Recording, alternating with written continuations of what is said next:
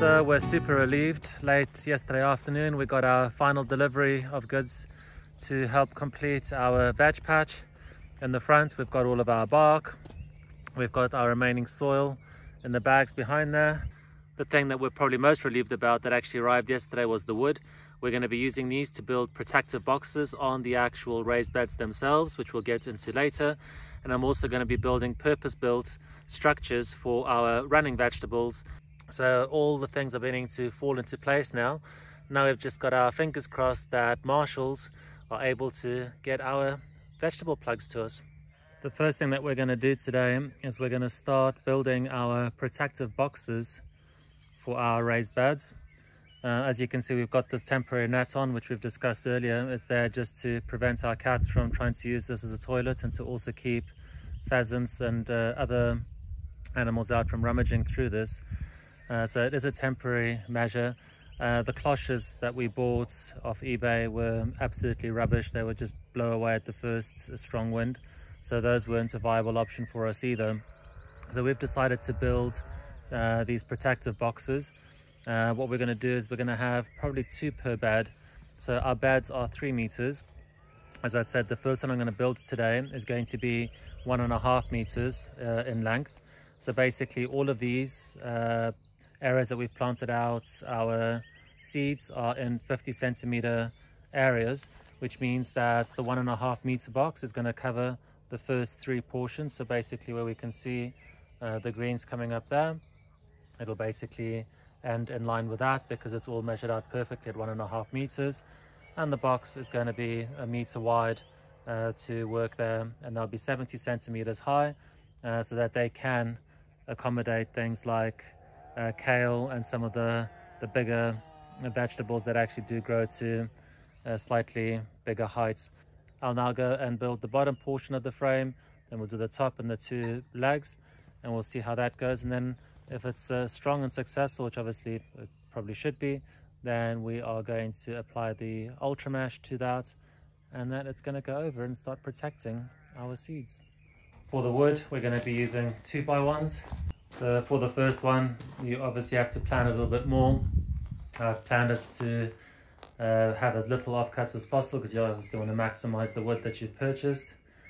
So I'm now going to start trimming the pieces of timber to the length that I need, and then we're going to start screwing them together. So the first step to the box frame is getting the base done. So all we've done is we've taken 4 pieces and we've put them together. They're all screwed in from the sides. Now what's going to happen is we're going to run some pieces upwards that will create the top portion of the frame, and we will put those in, and we'll just check the rigidity of that to see how strong it is. I think it might wobble a little bit, but we'll see. Then we'll build the top portion of the frame. We'll put that on top, and if that is still a bit wobbly, then we'll just have no choice but to put some cross supports in the corners, but we'll basically take it one step at a time. So the first box is coming along really well. Everything has taken shape. The legs that are coming up are very, very wobbly, despite having 2 screws driven through the bottom. So we've done the little angled supports on all sides. What now remains to be done is to build the top portion, which will just again drill in through the top, and we'll put 4 supports with those. And once that's done, we'll have a fully completed box, which we will then proceed and put our ultra-fine mesh on top of. I've had to change direction a little bit. I've run out of 70mm screws, so I can't finish the boxes, which is a little bit frustrating because I really wanted to finish 2 of those first.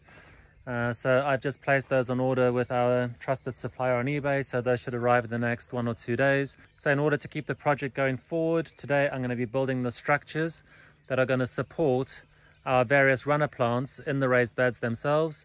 So this year, initially, what we're going to be doing is we're going to be growing runner beans and cucumbers. The cucumbers we want to train and run vertically. So we need structures that are going to be strong enough to hold them. And I'm also toying with the idea of potentially growing pumpkins.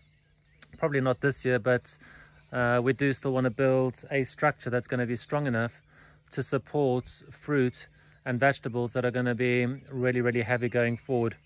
So late yesterday afternoon, we completed our heavy duty runner posts. They're all about 1.8 meters in terms of length.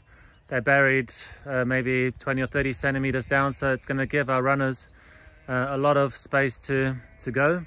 We have had to reinforce them at the bottom. They are really sturdy now, so giving that a good shake, they're not moving anywhere. But we did have to put these two supports down at the bottom just to make sure that they just got a little bit of extra support. By doing that, it has really enforced them. They are very strong. We've got some heavy duty jute, it's a bit of a tongue twister, that's going to be going up in the next day or so. We'll now have to take our plastics and just wrap that timber that we can see the supports and the actual legs that are going into the ground, because this is treated timber, so we don't want any of those chemicals leaching into our soil. But they're looking really good from a distance. They actually look great. So not only are they functional, but they're actually providing a level of aestheticness towards our vegetable patch. Success, that is all of our raised beds filled with soil. But there's no rest for us. We're now moving on to the next step. We've pulled up all of the cardboard. It was just too rigid and too firm. We've laid it down with paper. In terms of the paper, this is all excess packing paper that we had left over from when we moved into the property. We never got rid of it. We kept it for a purpose, which we have now found. So this was just a really good way of recycling the paper. Now we're moving on to laying the bark onto the pathways. We're laying it down at 5 centimeters. We've got the wheelbarrow here, and we are getting loads of bark coming down. Today we're back and working on our boxes. Our screws have arrived from our provider on eBay. I do highly recommend them. Go visit our blog. I'll provide the link and the details to them. They sell Timco screws, and what we really like about them as a seller on eBay is that they send everything Royal Mail first class, which means that if you place your order in the morning, you'll probably have it the following morning. If worst case, probably 48 hours. That's very much been our experience with them. As we can see, our box is taking shape really well. I'm now just using our new screws to drive in the top portion of the frame through there. I will then again test the rigidity of the structure itself. If it's lacking, again, we'll put in the little corner supports, and then that'll be our first frame done. So that's the first box completed. So let's quickly discuss why I'm going to be making these boxes. So given where we live, we are surrounded by quite a lot of agricultural land, and we are concerned about pests. So obviously what we presently have is a raised bed. I've just put the netting over, as I discussed in a previous video, just to keep the cats and other wildlife out of our beds. However, this solution doesn't look particularly neat, nor will it keep certain pests out. So what I'm going to be doing is I'm going to be building a variety of different sizes of these boxes, which are going to be positioned strategically across our beds. And these boxes are going to get covered by an ultra mesh. Obviously things like runner beans, climbing cucumbers, and other vegetables like that are not going to be covered, nor will our tomatoes.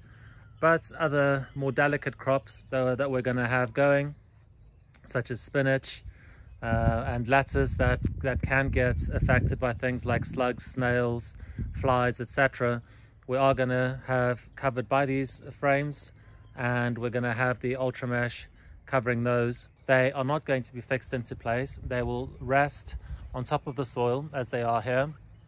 Obviously these beds haven't been prepared yet, so we will make sure that the soil is completely level, so that there isn't really a means for insects to get in underneath, and that will basically be the concept that we're trying to achieve. So that is the first of our boxes completed. We have covered it with a product called ultrafine Veggiemesh from a company called Gardening Naturally. This product allows for light and air to pass through it quite freely, but the mesh itself is very tightly woven, which means that we're going to be keeping out quite a lot of pests. So things like butterflies won't be able to get in there, a variety of flies won't be able to get in there. It should also keep things like slugs and snails out. So this is, I feel, quite a good step forward to protect our produce inside the veggie patch. What we're also going to be doing as an additional step is that for certain crops that we're going to be growing, it's going to be a lot easier to now take our thermal fleece and actually just lay it in there and then put the box on top of it, which means that it's not going to blow away. It's going to stay a lot more intact. This Veggiemesh product has actually been designed that you can actually lay directly onto the bed and actually cover the vegetables in that way. We've just taken it a step forward because I just feel that having boxes like this is a little bit better, because we can allow the vegetables to grow a lot taller and also protect them throughout their whole growth phase, as opposed to having the mesh lying on the ground and allowing things to potentially crawl underneath it. And obviously, well, not that it's going to stunt the growth of the vegetables, but you know, this provides our veggies with a little bit more freedom. So that is the first box done. There are a lot more boxes to go. And over the next day or two, we are also going to hang up our jute netting on our climber structures that we've built. And probably this weekend, the first of the runner beans will go into the ground. I also have some cucumbers that have arrived now from Marshall's. Those will probably go in too. So we're most definitely on our way.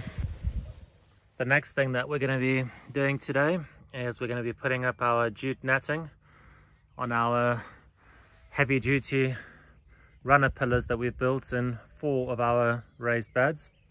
We searched long and hard for a natural product. Obviously there's a lot of netting that's available that's nylon or synthetic.